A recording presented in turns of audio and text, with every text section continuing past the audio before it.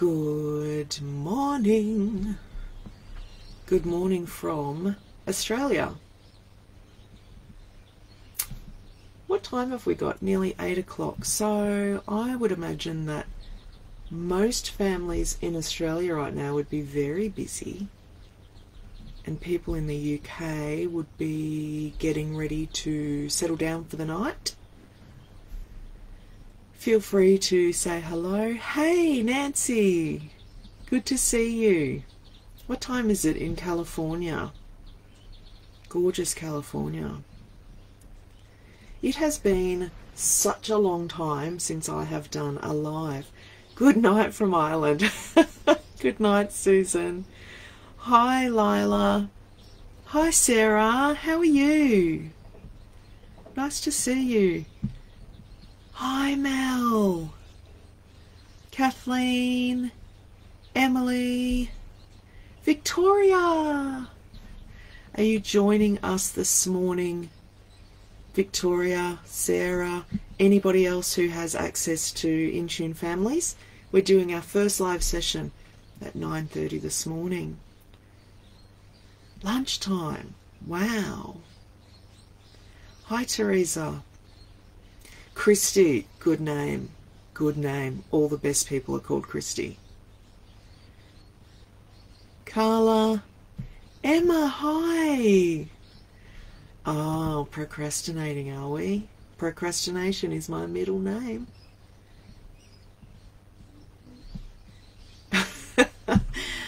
Oh, it's so nice to connect with everybody. It has been so long since I have been on here live. I've missed you all. Summer! Hi! Yes. 9:30 in Intune Families. No school run this morning, Kristy. No school run for me. Actually, today is my 6-year-old daughter's last day of school.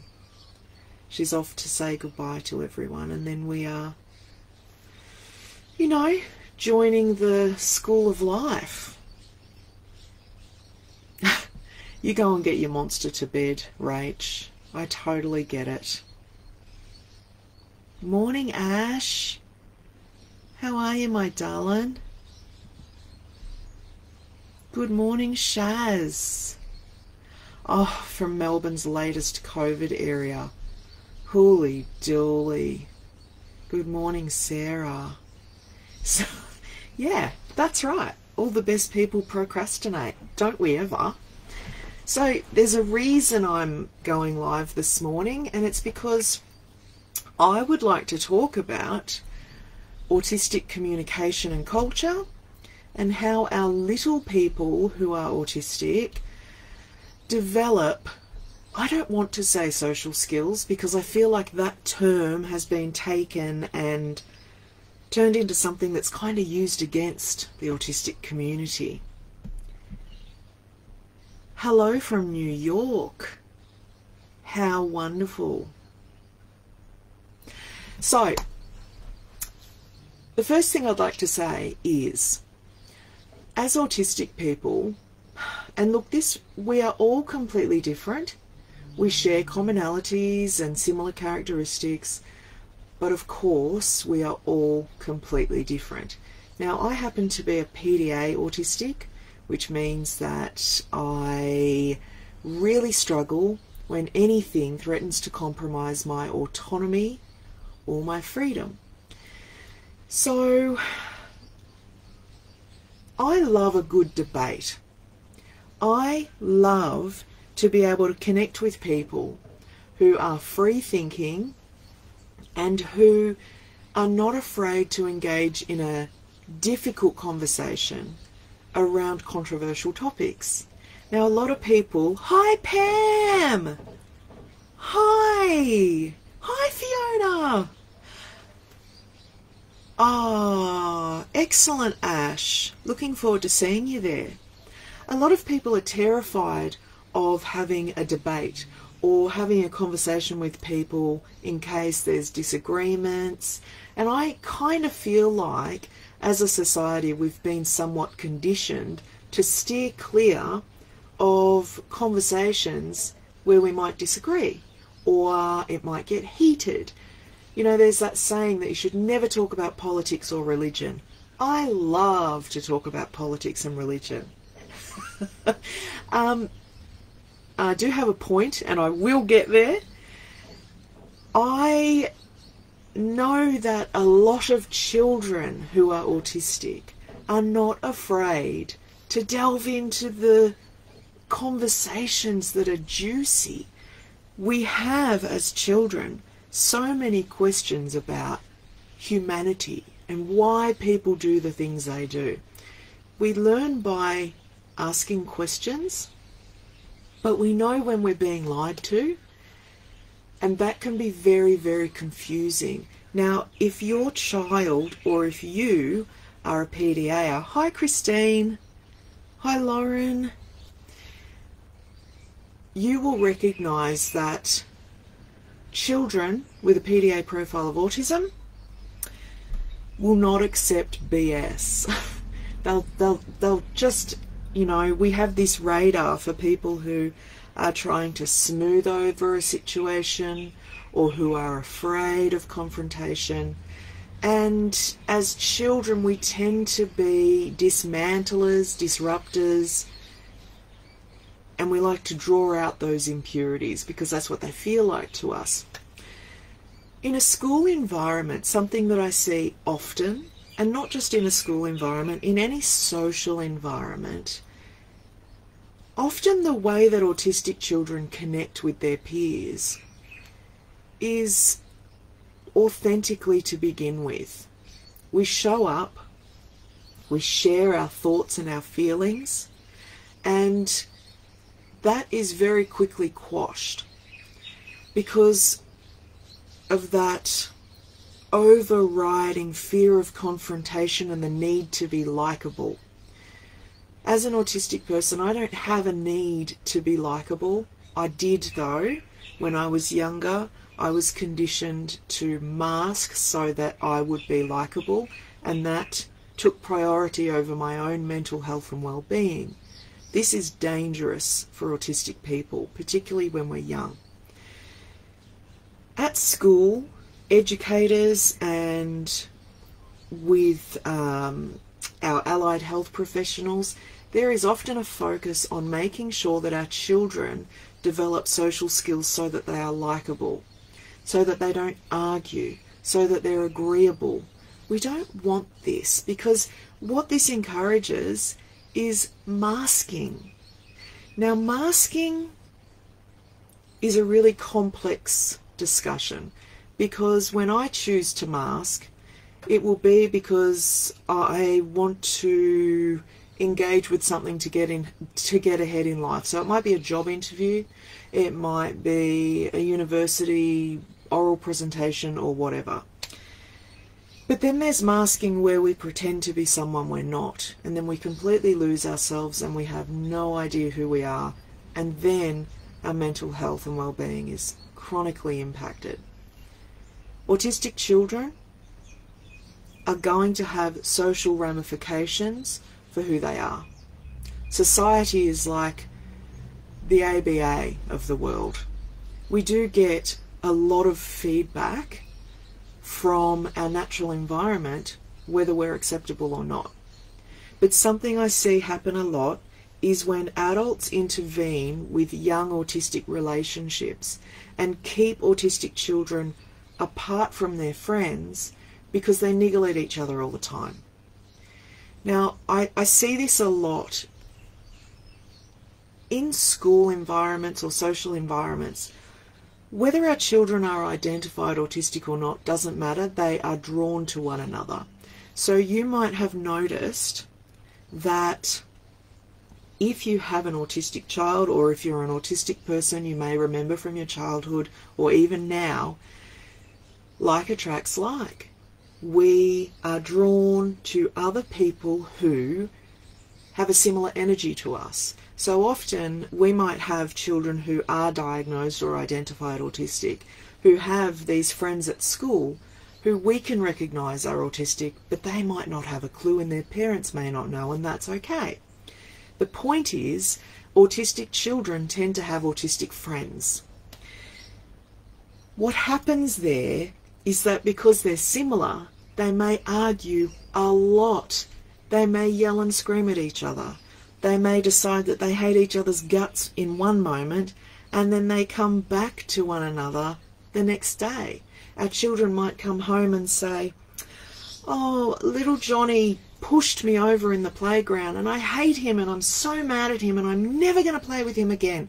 And as parents, we've been conditioned to say and to feel, "That's not okay.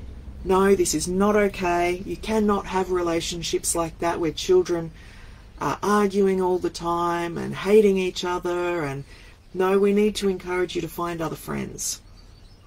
This is so common when we're raising autistic children. I don't necessarily agree that this is the right thing to do. What our children are doing is very normal in autistic culture.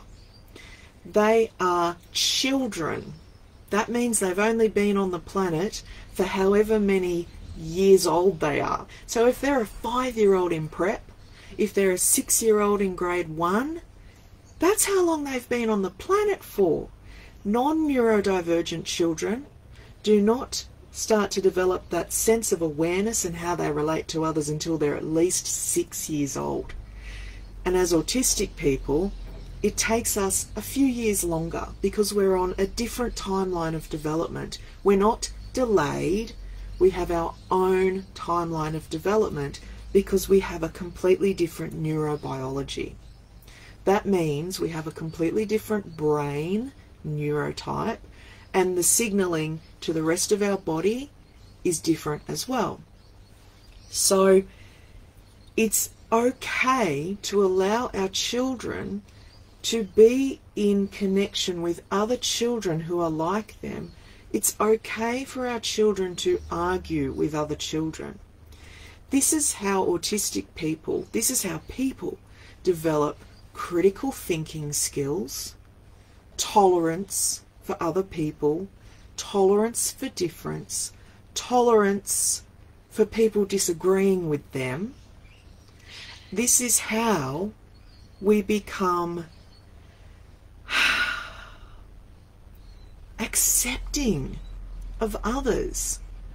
If we pull our children out of connection with other children just because they argue all the time, then we rob them of the ability to develop really important engagement skills. It's not our job to be protecting our children from adverse experiences all the time. Now, I know as a parent of autistic children, it's really difficult to know when to step back and when to intervene. That can be really, really tricky because we feel so protective as parents anyway, but when we know our children are more sensitive, they have a more extensive emotional depth and range, they have big feelings and very little capacity to cope with them, which I still relate to as an autistic adult. These are really important experiences, really important. We cannot expect our autistic children's peers to be accepting of them if we don't allow our autistic children to develop the skills to be accepting of others. So I think it's really important for us to allow our children to have relationships where they argue. Now, I know as an autistic adult, I have this relationship with my husband's brother, my brother-in-law, where we are very, very similar and we love to have a really good debate about things. We often have opposing experiences and beliefs about certain things, and when we get together in a family environment, we know that other people get a little bit nervous because I think they think that we're arguing with anger behind our discussion, but it's passion. Autistic people are passionate. We really believe in the things that we're passionate about.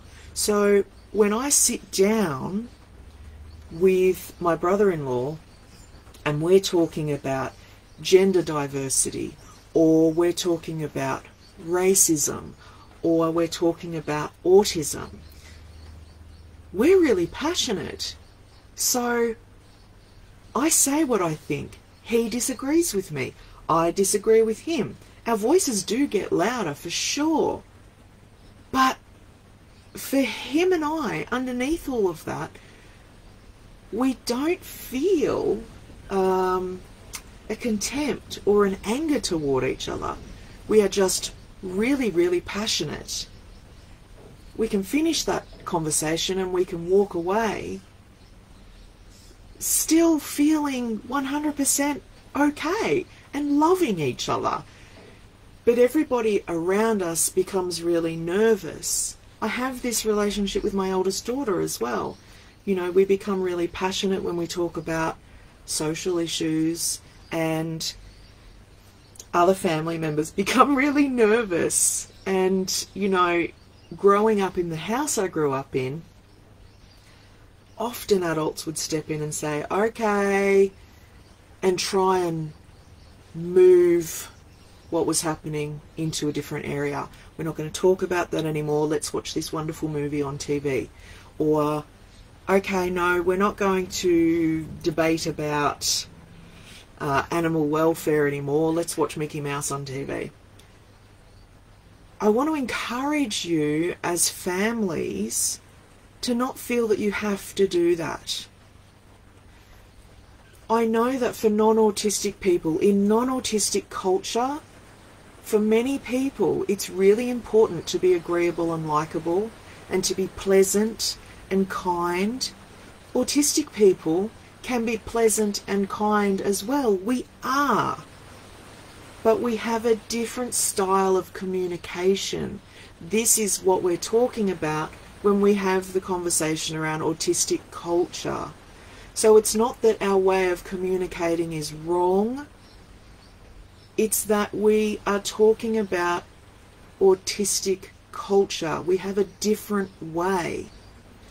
When you read the writing from autistic advocates and activists online, sometimes people read what we write and think that we're being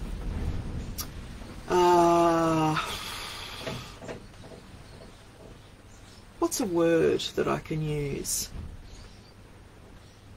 That we're forcing our opinions onto other people, or that we are being hard.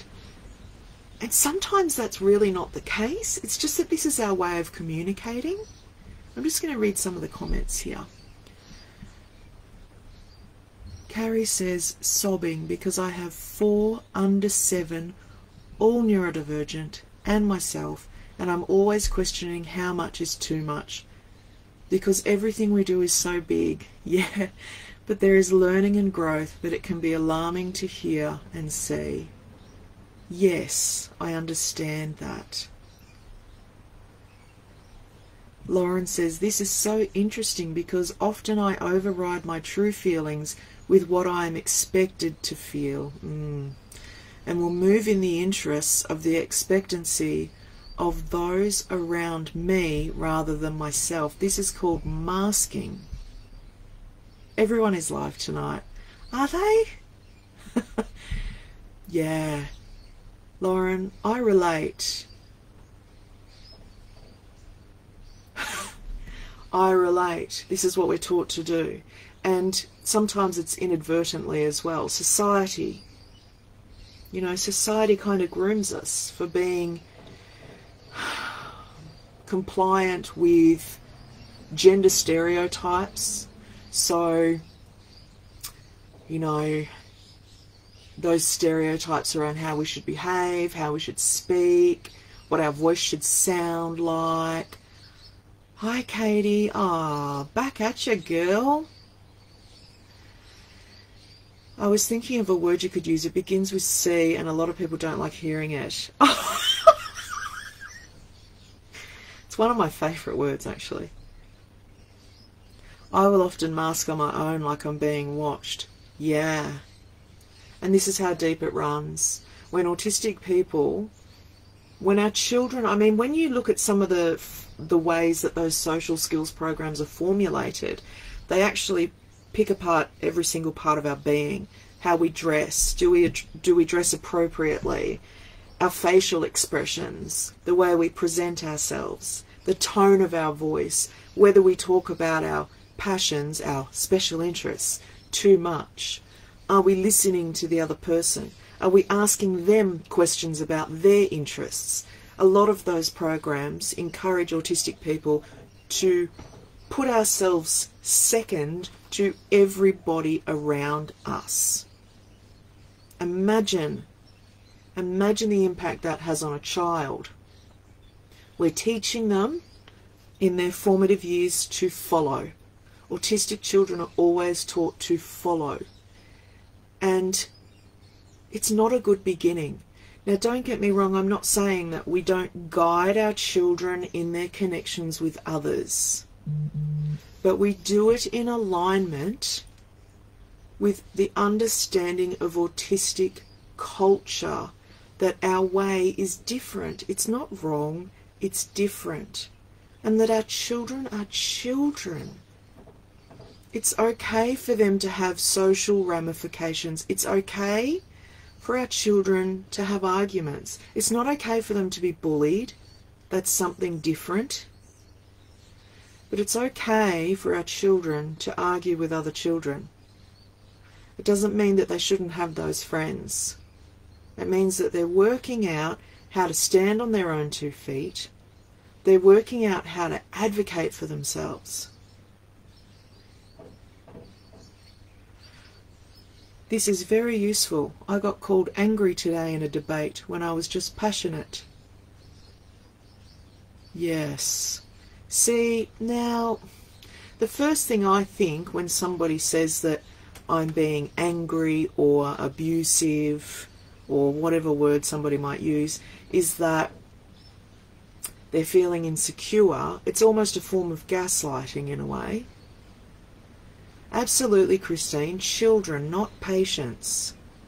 Just because we have the word autism attached to a human being does not mean that it's an instant qualifier for a plethora of therapies. We tune into the individual needs of the child. But it shouldn't end in childhood. You know, we're human beings. We tune into the support needs of autistic people across the lifespan because our supports fluctuate in any given moment. Yeah, it is, Christine. That's a better expression for it. Tone policing. Oh, yeah. Anyway, I just wanted to drop in and say this because I see it a lot. I see autistic children kept apart from one another. Something that we heard often. Oh, Sarah, you and I both. I'm too intense, too sensitive, too loud, too outspoken, too many opinions. Oh, Jenny, that's lovely. Thank you. I'm so glad you're here. Something we heard as parents, my husband and I heard as parents a lot 10 years ago was avoid immersing your autistic child in environments where there are other autistic children because they'll learn more habits from autistic children. What that means is don't put them with other autistic children because they'll stim more and they might look more autistic. And the other advice was to immerse autistic children with non-autistic children so that they can learn social skills. Whew. I cannot say this enough. Our autistic children need to be immersed with other autistic children because that is autistic culture and identity. They, you know, when our children are in an environment where they are only immersed with non-autistic children, it highlights their difference only in a negative way. It others them.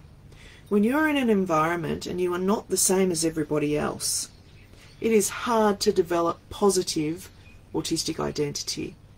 If you have access to your autistic neurokin, then you feel normal. Then you have positive identity. So finding children who are autistic like our children, or for us as adults, finding other autistic people is when we feel normal, when we learn about our identity and our culture, what's okay for us. If we're in an environment where we're with people who are not the same as us, then we only see ourselves as bad and wrong and needing fixing and changing. This is called ableism. When professionals encourage parents to have goals that work toward normalization rather than actualization, this is called ableism. It is discrimination. Yeah. I was undiagnosed as a child,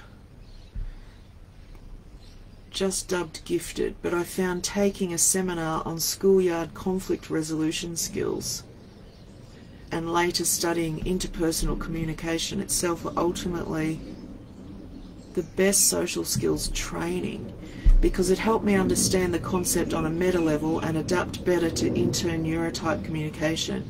And most of the friends I made were also neurodivergent. Yeah.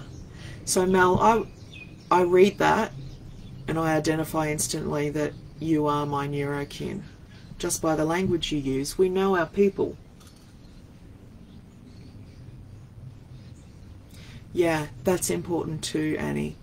You know, we don't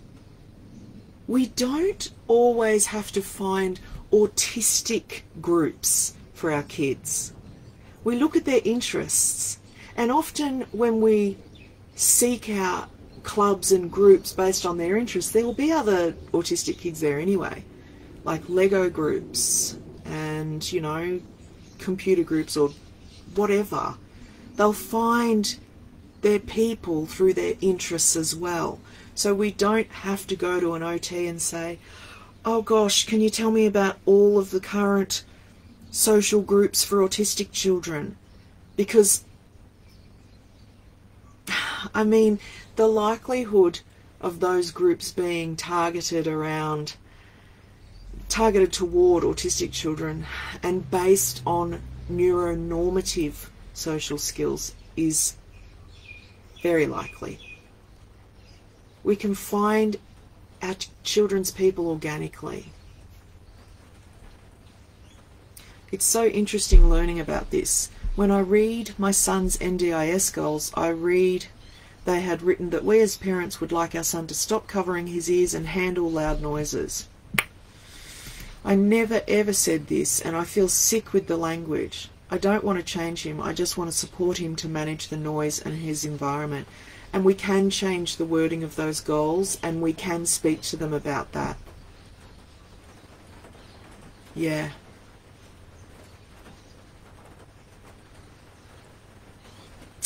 Yeah. Absolutely. You can request that this be changed. Yeah, I had a similar experience. I'm laughing because it was so ridiculous, but anyway, I am off for the day, off to run a family session for ITF. It's lovely to be here, everybody. Thank you so much. Have a wonderful night, day, evening, morning, life, all of it. Mwah. Bye-bye.